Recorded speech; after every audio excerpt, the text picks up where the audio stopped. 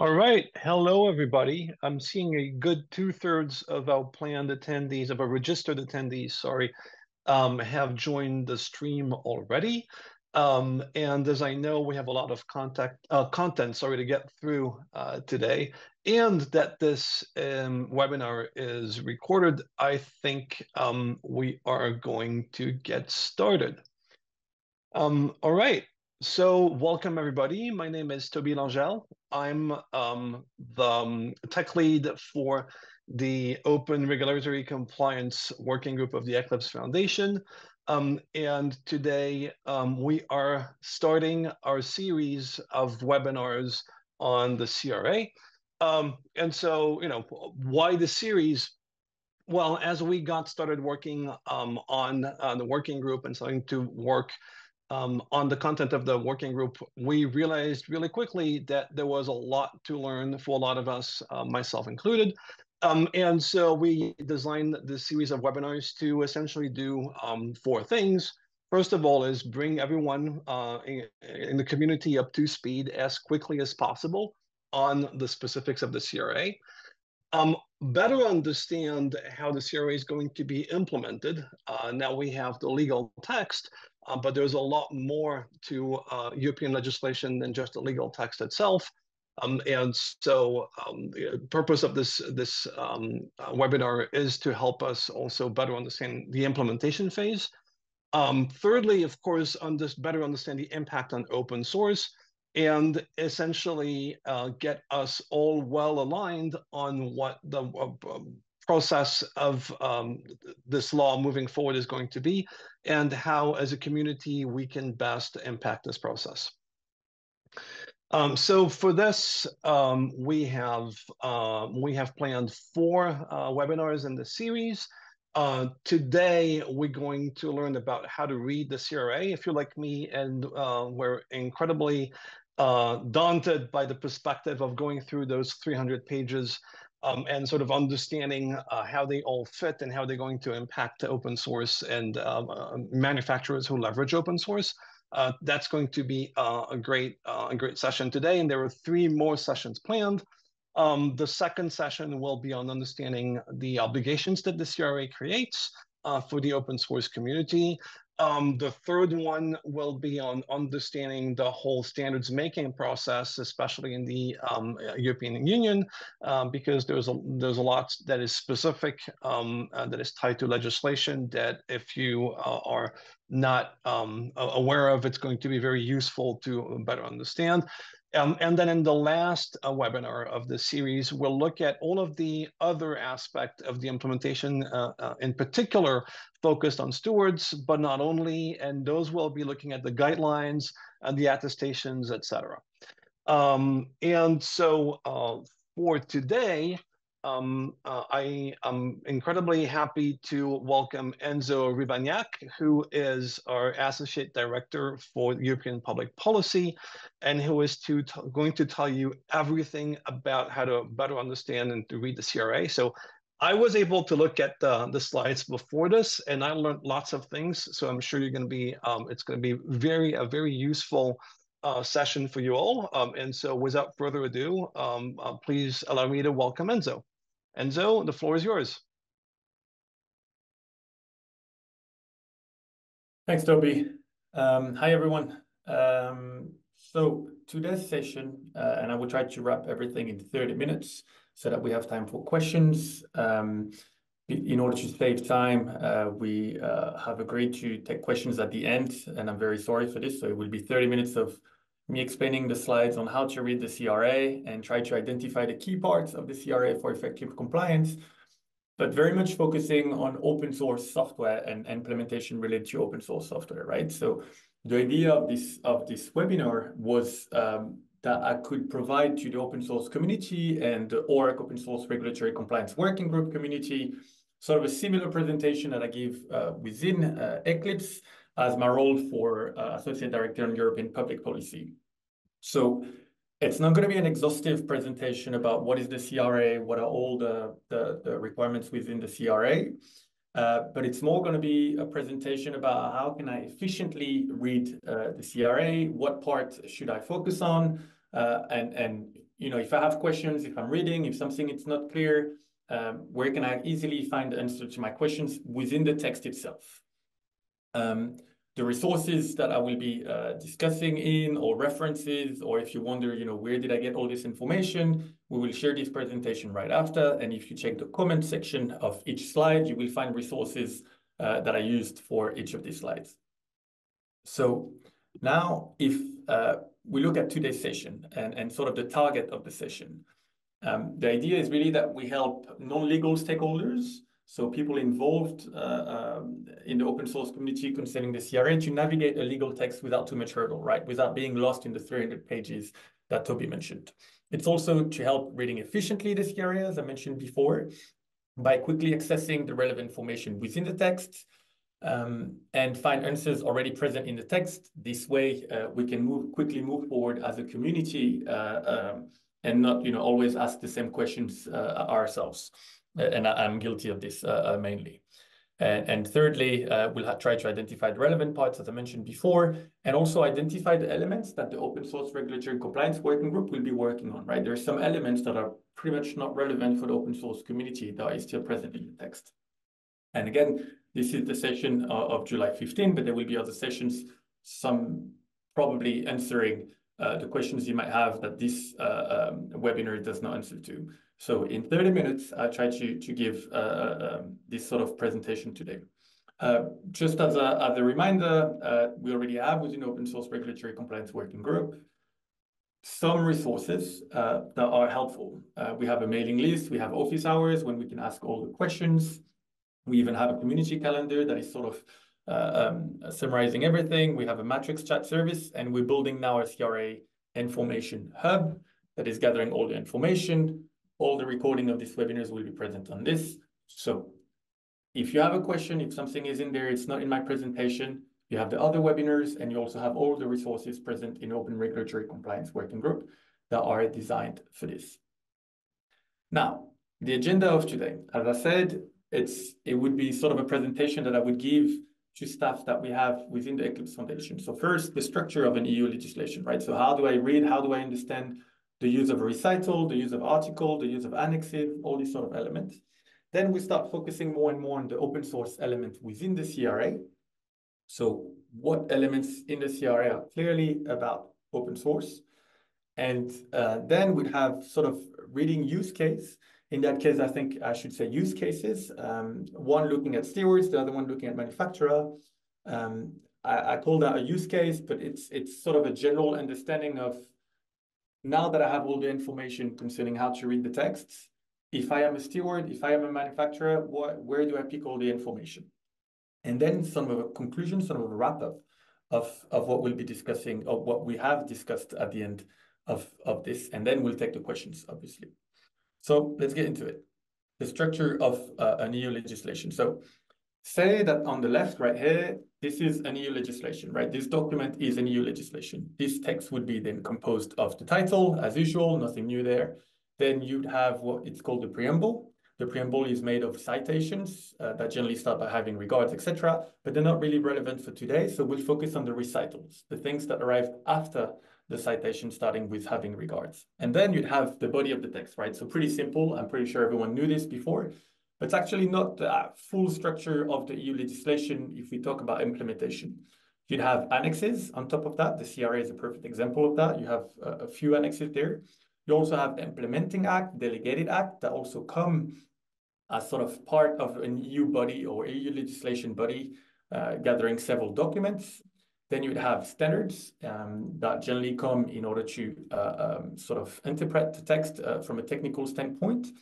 And then you'd have guidance and others. And again, the CRA is a perfect example here because you have all the above within the text. So here is an idea that the CRA and an EU legislation in general is just not reading one part, and you don't have to read everything as well, right? So say that we're entering into the body of the CRA itself or the body of an EU legislation in general.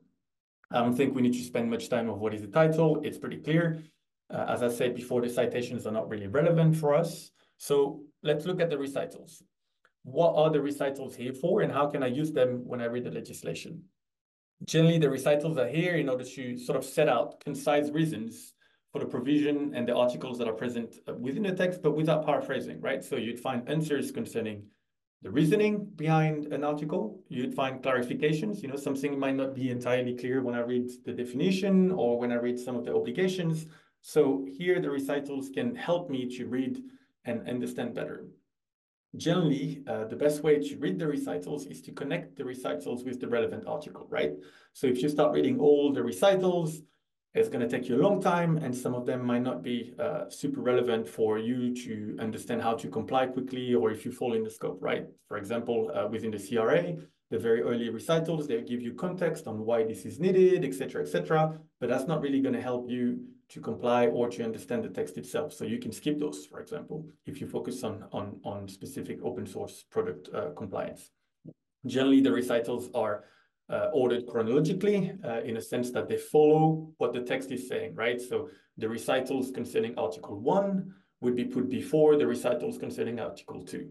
Obviously, you'd have recitals connecting to several articles themselves, but that's the order and the logic of the order. It's chronological. And then finally, it's important to understand that recitals are considered legally non-binding in the sense that they're used to interpret the text, but they're not to interpret the text themselves. They are not the text themselves. So this is concerning the recitals. Now we have the articles. Again, here, I'm pretty sure that most of you know this. The way they organize is important. For example, you would have the scope and the definition first. And the reason why I'm saying this is because sometimes we might have questions concerning an obligation for a manufacturer, an obligation for the steward, but they might not be super clear, and we might not be completely sure whether or not they apply to me or if they don't apply to me. And in that case, linking the obligation, the article itself, together with the definition might be extremely useful.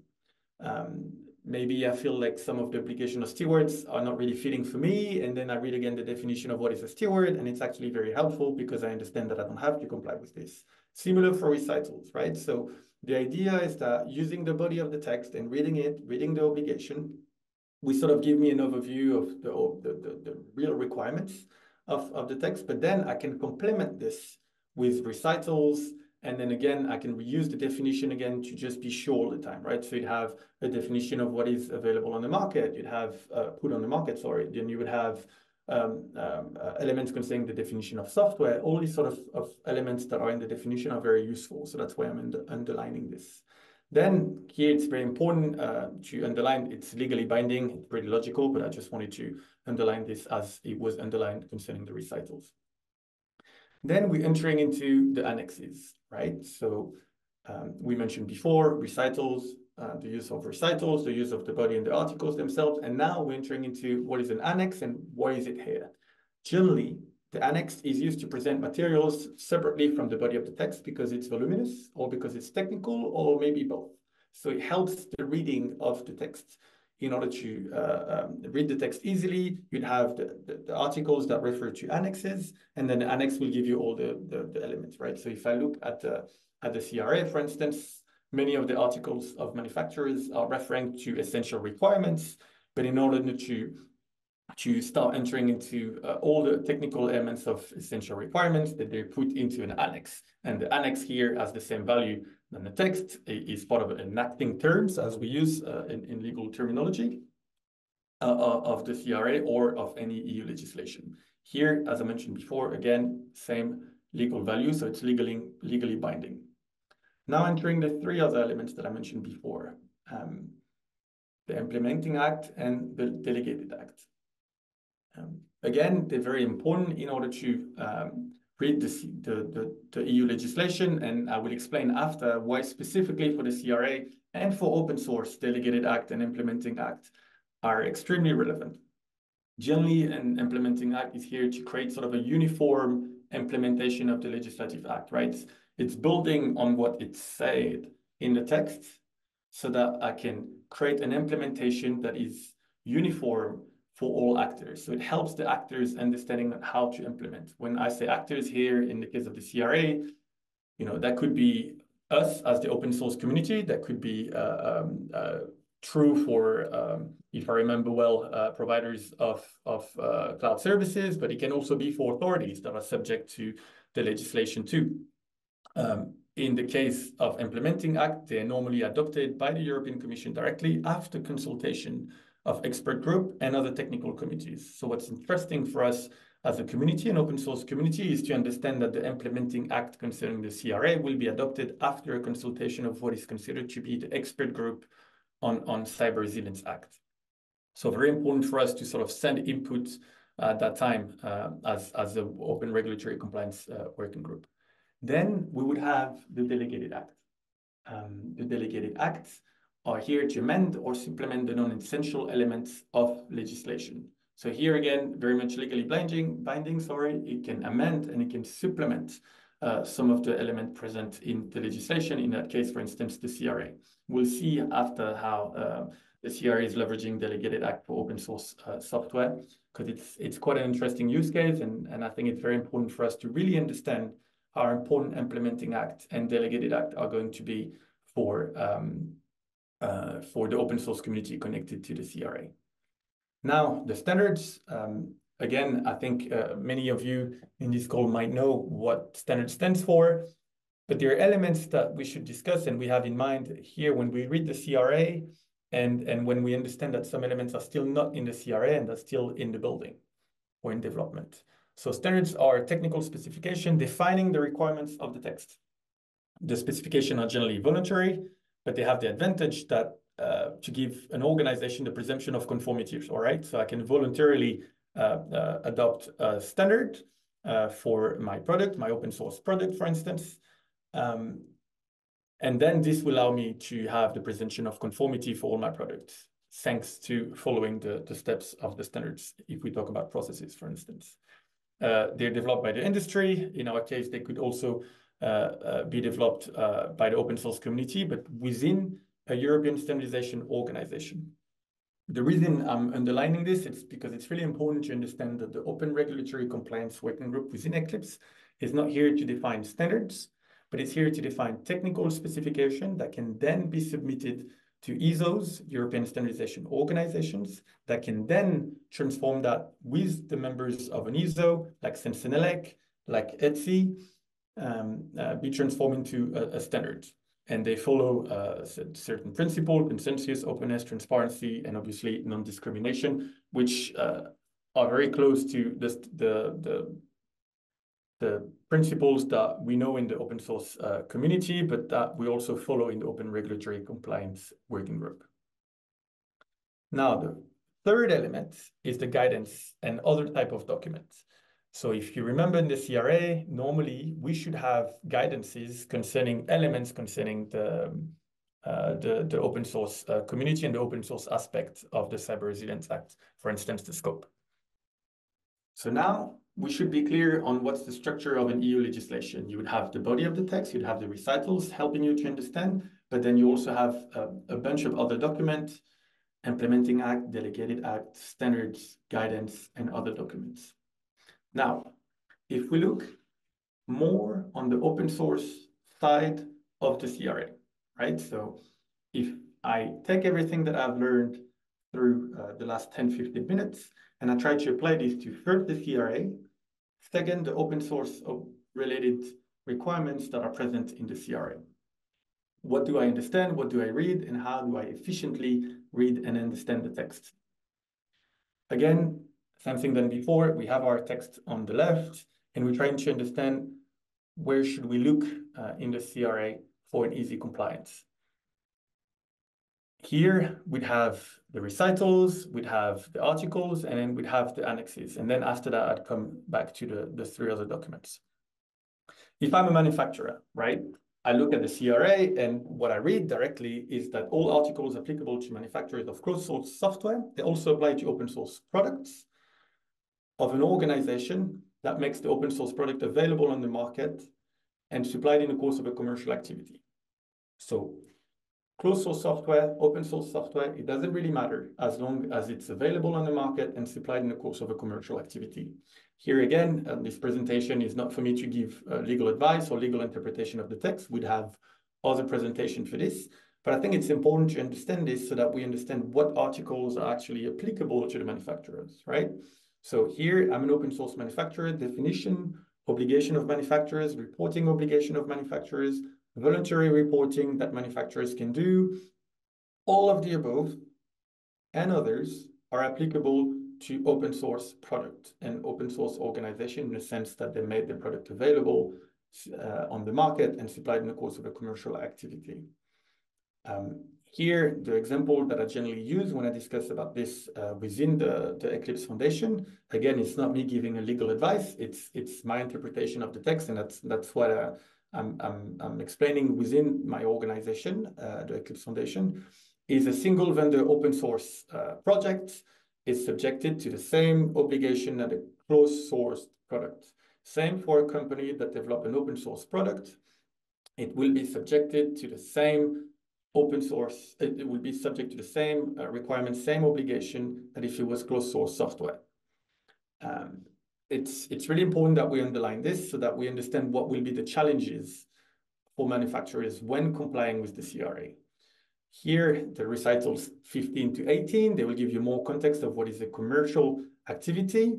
So if I am an organization or if I am the person in charge of compliance, this will give me more context to understand, for instance, what is commercial activity, which is not an easy concept, as many have underlined and we've discussed in the past already. And then, again, same thing to the annexes applied to the articles.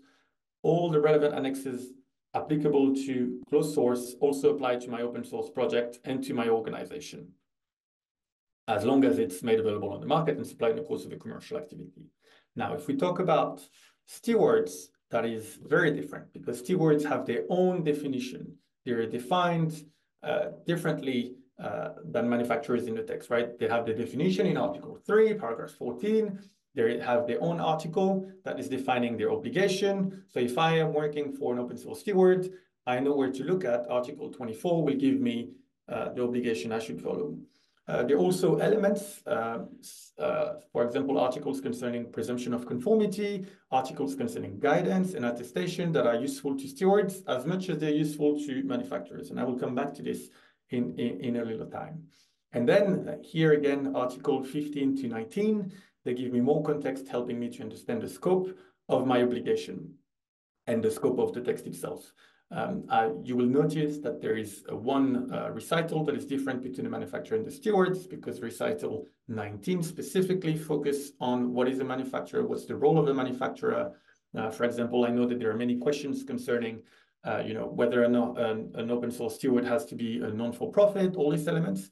Normally, recital 19 should give you context and the reasoning and clarification concerning these questions.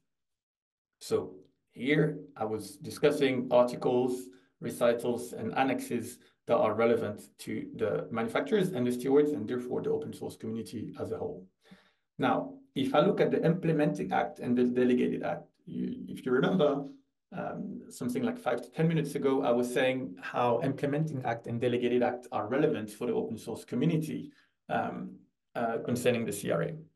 So let's see what are the Implementing Act and where can I find all these Implementing Acts in the text, right? So the Implementing Act already, the first one that you can find in Article 7 is here and will be here in order to specify the technical description of the categories of important products, for example, products with digital elements, obviously. This, if you remember, and if you're part of the open source regulatory compliance working group, you would have seen that Toby has already started to sort of animate discussions within our open source regulatory compliance working group so that we can contribute to this drafting of the Implementing Act. Sorry. So here we're really talking about the technical description of the categories of important product. And if you remember the way I've defined Implementing Act, here it's really so that we have a harmonious sort of implementation of the text, and we all completely understand, technically speaking, what products are we talking about when we talk about important products, because important products have their own sort of requirements. And it's interesting also to see concerning Implementing Act that the Commission may also adopt implementing acts taking into account European or international standards and best practices to specify the format and elements of an SBOM, for instance. Here we're talking about Article 13, paragraph 24. So you see, it's not a small element for the open source community. Yeah? And then finally, you would find implementing act that would be here in order to specify the format and procedures concerning voluntary reporting.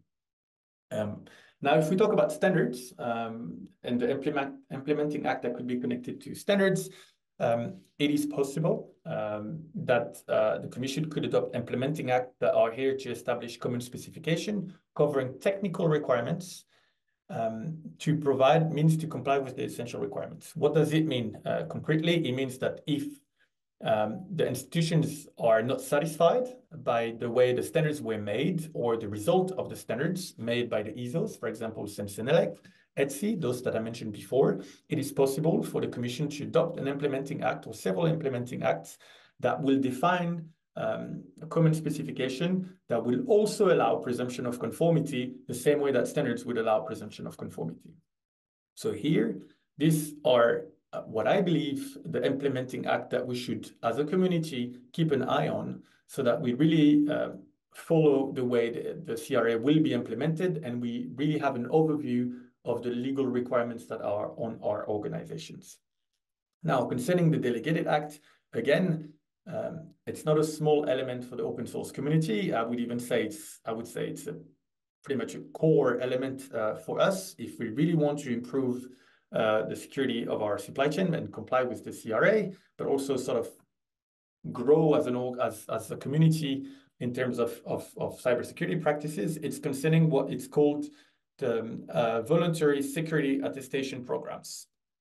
So these attestation programs in the text are here to facilitate the due diligence obligation, right? So if I am a manufacturer, for instance, and I have an obligation to do due diligence, and I will give you some more information about what is the obligation on due diligence for manufacturers. But it's not easy, right, to have this due diligence. I still have to assess every single component that I have in my supply chain. This is a lot of struggle.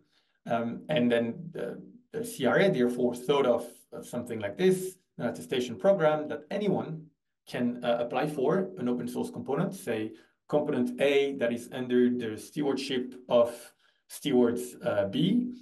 A company, C in that case, can apply for an attestation concerning that component A under the stewardship of stewards B, so that it would be smoother and easier for that organization, that company, that has to apply due diligence on its supply chain to easily comply with this due diligence obligation. Here again, a core element of the CRA, this delegated act, because it would really make life easier for both the stewards and the manufacturer if the attestations programs are widely adopted across the supply chain. So here, again, delegated act, although it's not part of the body of the text itself, represents a massive element for the open source community to comply with the CRA.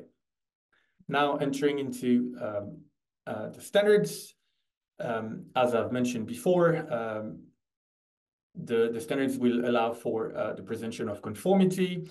What's interesting to see concerning the CRA, and it's really important for us as a community to understand this and to understand the role that an open source regulatory and compliance working group is playing, is that the draft standardization requests includes an element that clearly says that the open source community needs to be consulted by the ESOs, CEN, Senelec, and ETSI.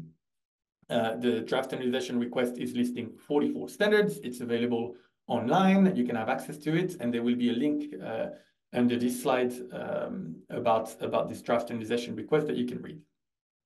It's also important to notice that on specific standards, if you have questions about what standards mean what and when will it be developed, what will be the timeline, all these elements that are very important to sort of comply with the CRA and navigate the CRA as an organization. So we will have a topic, we'll have a dedicated meeting on this topic on July 29, 2024. So if you have questions on this, please join this call I think it will be one of the core elements in order to understand what will be the work of the Open Regulatory Compliance Working Group in the near future. Finally, guidance and others. Here, the scope and nature of the guidances are defined in Article 26 of the text together with relevant recitals. And here you will see that there is a clear reference to open source software in this article, but also an obligation to consult the relevant stakeholders when building those guidances, right? So if you look the 4 types of guidances that are relevant to the open source community, there is one that clearly say that it will give guidance on the scope of this regulation, right? So am I in the scope? Am I not in the scope? Am I a steward? Am I not a steward?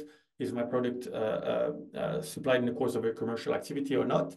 This will be part of this guidance, for instance, or at least that's the way I understand it. And there is a clear obligation of the institution to consult the relevant stakeholders. Here, it would be very strange to consider the free and open source community is not a relevant stakeholders in order to create guidance on free and open source software. So it would be a key element for the Open Regulatory Compliance Working Group to sort of be involved in these elements. And we surely, and Toby will confirm that, I suppose, right after I finish my presentation, that we will contribute to such guidances. After that, there are application of support periods. There are guidance targeted at manufacturers specifically when it comes to complying with this regulation together with other regulation. The EU over the last 5-10 years has adopted a lot of cybersecurity related legislation. So it's really important also to understand as a manufacturer, how do I navigate between the different legislations? For example, if I comply to legislation A, do I also comply with the CRA at the same time? This will be explained in a guidance, or at least that's my interpretation of the text. And then there will be also a guidance on the concept of substantial modification. The reason why it matters for the open source community is to understand when my open source project is modified, do I need to apply again, for example, for attestation program if I am a steward? Or do I need to apply for CE marking again and comply another time with the legislation because I've modified the software? What is substantial, what is not substantial enough so that I have to redo the whole work again? Here again, guidance is key element in order to understand and read the CRA. However, it's not exactly completely developed yet, same way that implementing act and delegated act are yet to be developed. So now that we have an understanding of the structure of an EU legislation so that we can read it easily, and then we also have an understanding of what are the open source related elements in the CRA, including elements that are already in the text, elements that will be developed in the near future, such as implementing act, guidances, etc. We thought that it would be a very interesting part of the conversation today to also add use cases. And so the first use case that we wanted to use is a use case that we use a lot within the open source, within the Eclipse Foundation, is the case of an open source foundation releasing open source project developed by members and individual contributors, right? So if you're an open source foundation, you have different members potentially that all together develop open source software under your stewardship, under your governance, and you also have individual contributors contributing to the open source software.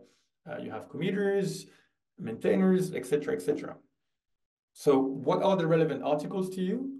And what are the challenges that you will have? And how can you quickly assess the situation for your foundation, right? So the relevant article here would be Article 3 and Article 24.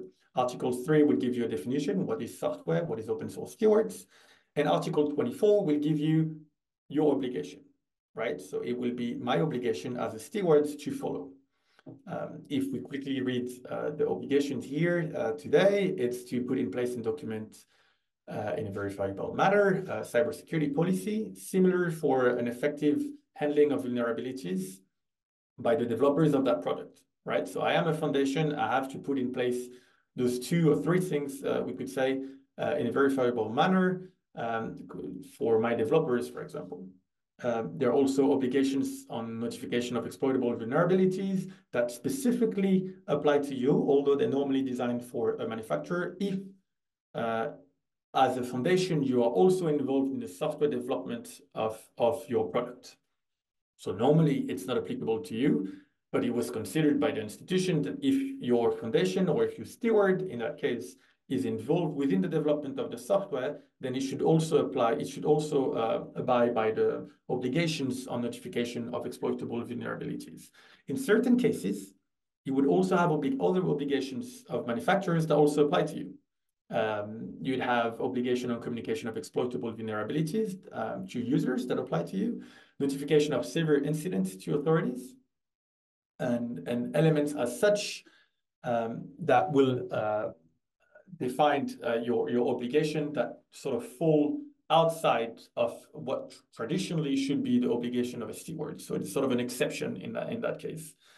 You would also have Article 25, sorry for the typo on the slide, that will define the scope and the procedure of the attestation program that I mentioned before, that I, as a foundation, can apply for if I want my projects to be sort of testified under these attestation programs.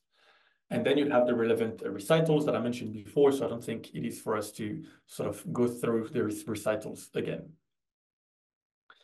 Now, the standards here, and it's really important that we understand this, there are no reference to standards directly applicable to stewards in the text, which makes sense because the stewards have a lighter regime. But there are other guidance, other documents such as guidance that could, in theory, refers to existing standards and specification to facilitate the compliance of stewards, right? So a guidance will tell you this and that, or the attestation program will tell you that you have to follow this and that, and it's possible for these attestation programs to refer to existing documents such as standards or technical specification. For example, a technical specification that the open source regulatory compliance would be developing. It's not ensured, it's not sure, but it's a possibility. It's also important to understand that although stewards originally might not be subjected to manufacturer's obligation, therefore they might not need presumption of conformity as defined within the text. It's also, if you remember well, the fact that stewards could be exceptionally subjected to obligation of manufacturers, and therefore the standards that will be developed by the ISOs would also be relevant for the foundations. Again, here we're talking, for example, if the foundation is involved within the development process of the open source project.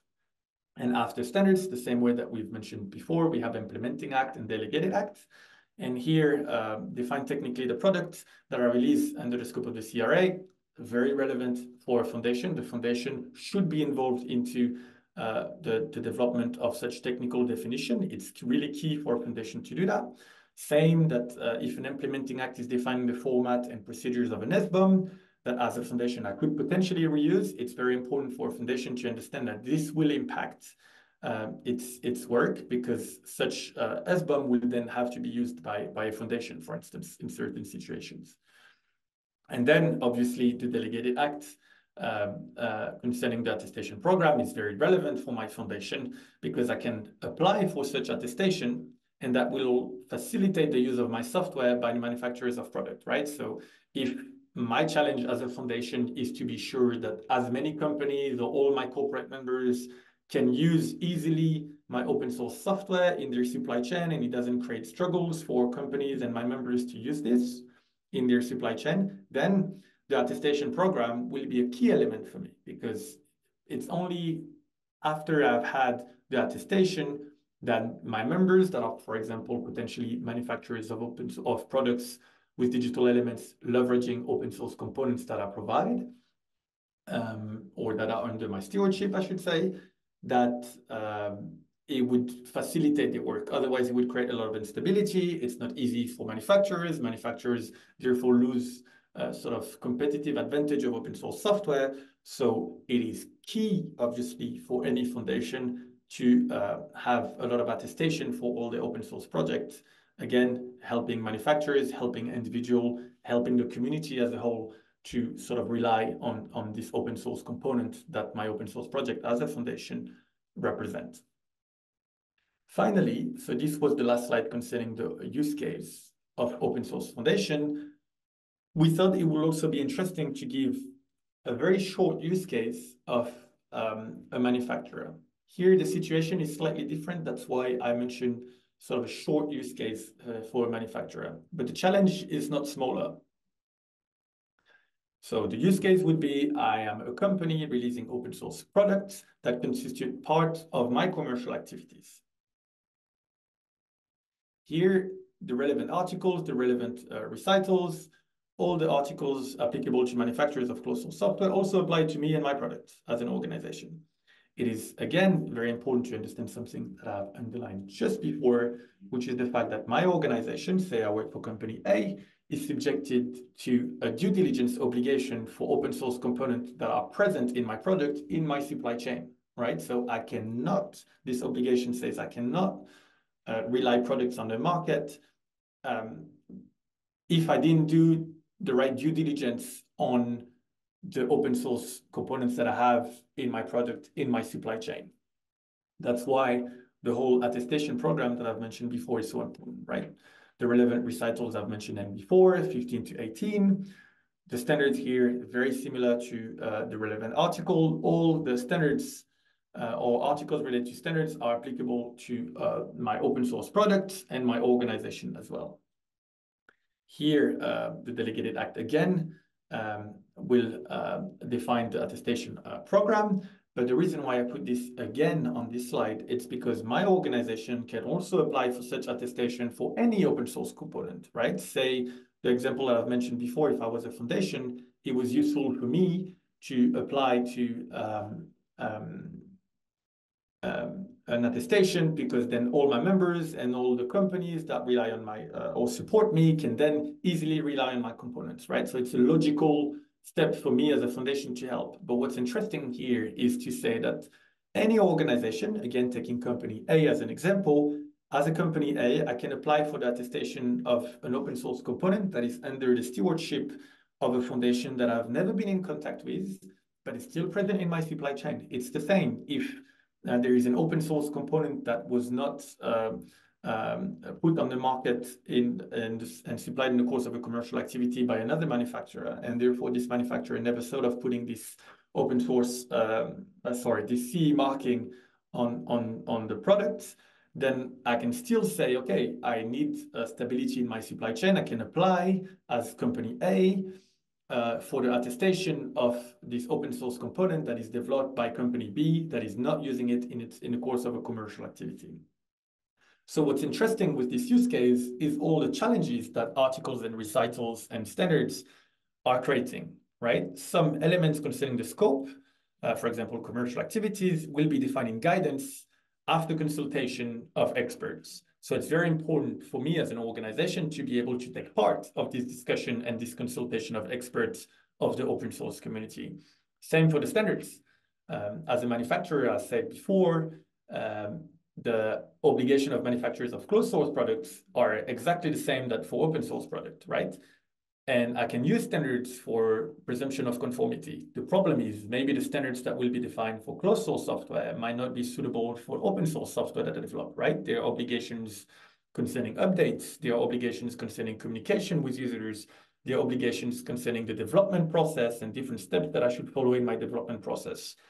There is nothing that says in the text that something that is easily applicable to closed source software would be easily applicable to open source software. So therefore, the challenge will be for open source companies and the open source community that is developing commercial activity on top of this, that the standards that are defined for presumption of conformity are also a right fit for the open source community and for open source product.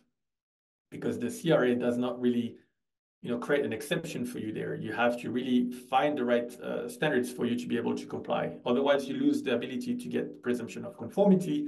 And if you lose the ability to have presumption of conformity, it's an enormous disadvantage as opposed to closed source software, but that's also a lot of hurdles for your compliance, your legal department, and security departments.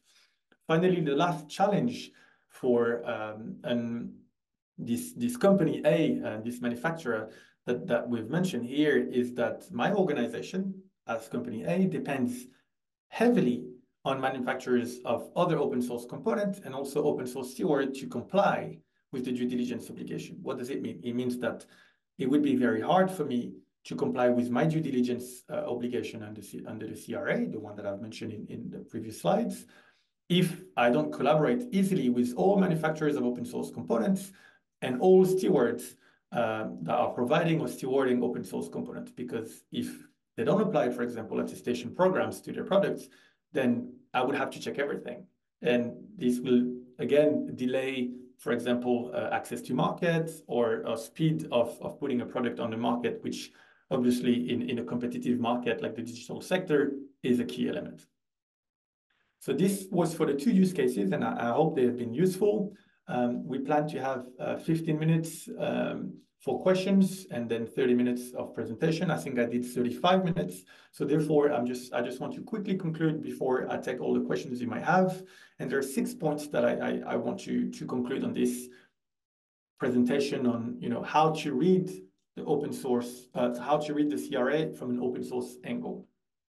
The first thing is that the articles define the scope, the requirements, but not all of the articles are applicable to my organization. So if I am in part of the open source community and I have a lot of stuff to do, I'm developing software, my job is not to handle compliance, etc., as we know that could be the struggle in the open source community, then we have to understand one thing: I don't have to read everything. I can also just focus specifically on the articles that apply to my organization. The recitals is a similar situation. The recitals, they're giving me a missing context and additional information in case something is not clear. I don't have to read the entire CRA and the entire recitals if it's not needed. I can focus on the recitals that actually help me understanding the text. Thirdly, the annex will include the technical elements. So if I'm missing technical context as part of the text, I can go in the annex. For example, if I'm not sure about what's the meaning of that essential requirement, then I can go in the annex, and the annex will give me more information about what it means.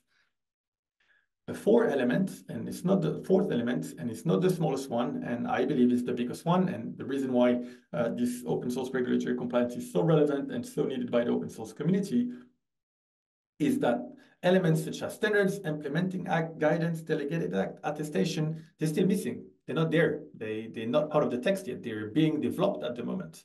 So if we don't, as a community, start acting on this, then they will be developed without us. And that was what we have in the past complained so much about, that when the drafting of the CRA was there, we were involved so much. So it's really important for us to understand that it's a key opportunity for us to really take ownership and leadership and be empowered by this drafting situation and the opportunity that the Open Regulatory Compliance Working Group give us as a community. Finally, as a manufacturer, my organization depends a lot on open source implementation. Even if I don't identify as an organization that rely a lot on open source component, blah, blah, it's needed. You won't be able to without the open source community. And finally, the open source regulatory compliance will provide a space for the open source community to do the work on technical contents and all the elements that I've mentioned before. And Toby here in this call will be leading all of this work here greatly, I am sure, and I've seen it.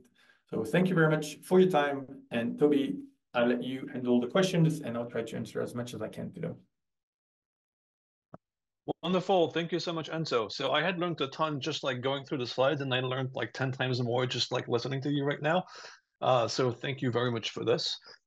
So we have a few questions, and I think one is going to tie well with the conclusions that you were just asking, that you were just going over right now. And this comes from Tobias of Freck. Who and when will the guidance be published? Who will write them? I think that's a good question to have an answer to.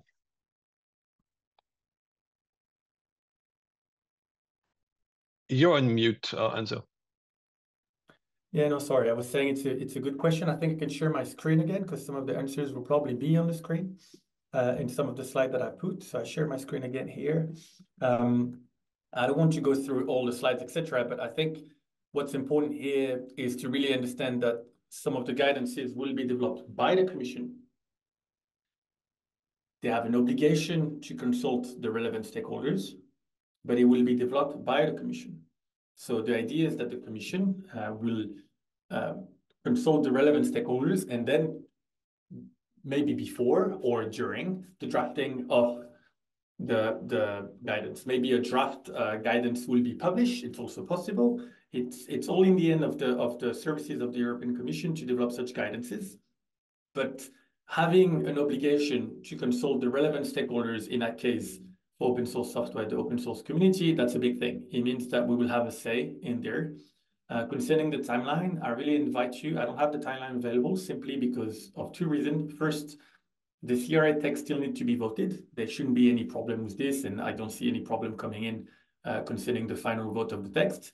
But only after the text has been voted, it's easy to have deadlines for the text itself. And finally, if I remember well, the text of the CRA, I don't remember seeing any guideline specific, but I would really, if you have a question about this, look at Article 26 of the CRA. You can just control search on the CRA Article 26, and you will find all the information.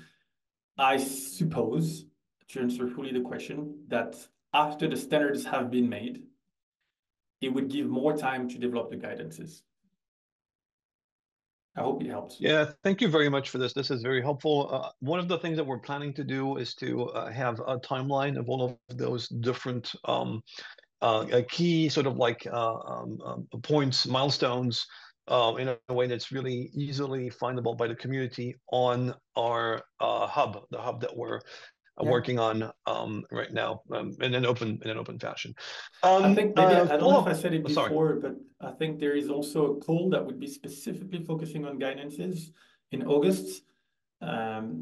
We haven't said it before, but the idea of those calls is that we'll also have the contribution of the European institution building those calls.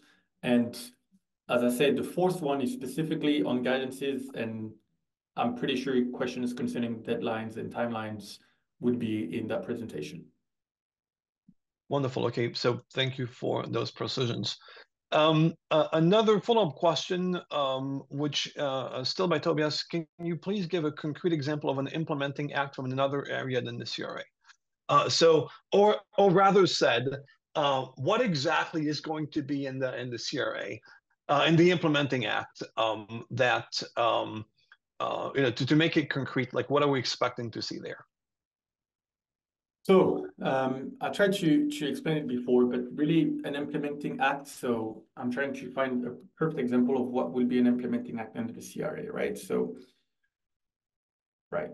implementing. So there will be several implementing acts. So I can't really tell you which implementing act is going to have what, in the sense that I can't give you a one sentence answer saying an implementing act has this, because all implementing acts will have different elements within it, right? Within them. So if I take the implementing act that are listed here that I saw were relevant to the open source community, and the one that you're working on, Toby, at the moment, is on the technical description of categories of important products. So you can really expect that the implementing act will take the annex that is defining important products and the text that is defining important products, and really add technical description of what is this product, what is product A, what is product B, I think there is one call that organized by the Commission on these categories that is about operating system, for instance. You can really expect an actual technical description of what is an operating system doing, how is it doing it, etc., etc. So that's what you can expect in such an implementing act. After that, as I said before, you'd have implementing acts concerning common specifications, for instance. This would look more like a standards, I suppose, because they are to be adopted if the standards process is failed, etc., etc. So all implementing acts will look different based on the reason why they exist. Wonderful, thank you. A follow-up question from Jana Vesterkamp. Jana asks, so for use, including commercial one of a component, including an open source one, attestation is required. So this is enforcing attestation on open source components for supporting their use, even in commercial use case. And commercial attestations can be done to cover missing attestation of an open source component. So what I'm hearing asked here is, essentially, will attestations be necessary even for commercial use, right? I think that's the first part of the question. And can essentially can a commercial actor do an attestation themselves when one's missing from an open source component?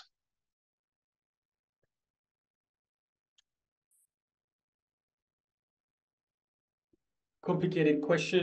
I try to give an easy answer. And if the person that wrote the question can step in and also explain a bit more the question, I'm also happy to get this because it was very difficult. We only have a few minutes left. Yeah, don't worry. I was just reading the question as well, and I was struggling to understand. So, attestation, anyone can apply for an attestation, right? So, it's not that the attestation is necessary for the due diligence obligation, as in, if I am a manufacturer and I want to comply with the CRA, I don't specifically need attestation in order to comply with the CRA. I can completely put a product on the market without having all my open source components, all the open source components of my product having attestations.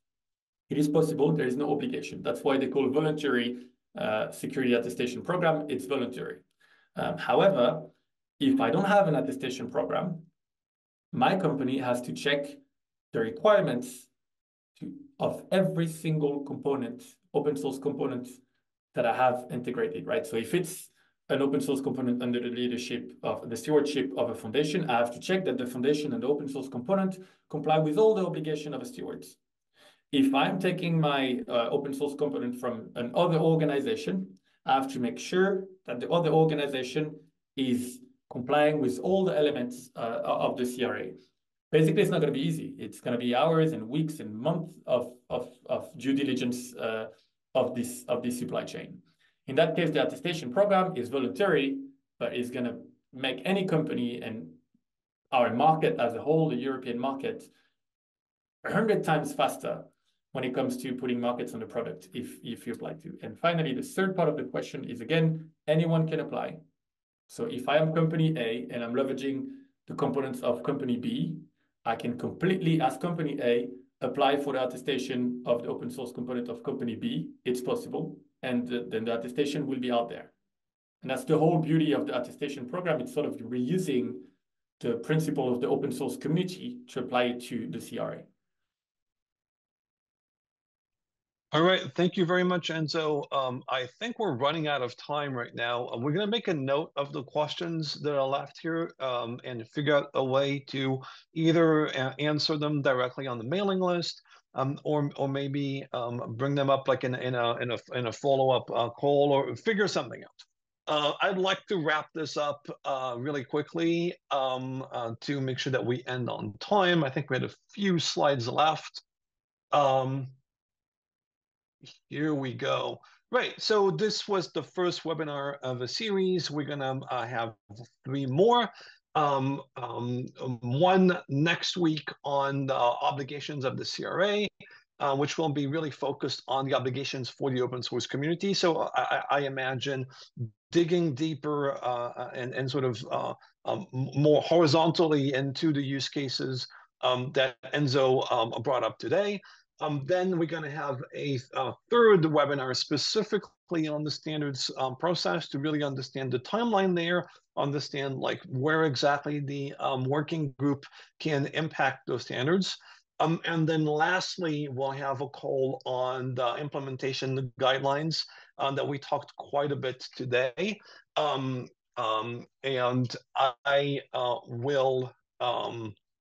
I will answer questions around there were questions around the mailing list and how to subscribe to the mailing list. In the last slide, Enzo, if you can point me to the last slide. Wonderful, yeah. So next webinar, it's next week. Well, do you mind putting the slide up, Enzo? It's gone? The slide is gone. Okay, so we will be sharing with everyone that subscribed to this webinar the slides and the recording. In the slides, you have all of the links to the working group mailing list, our Matrix server, the different GitLab repositories that we use to run the work.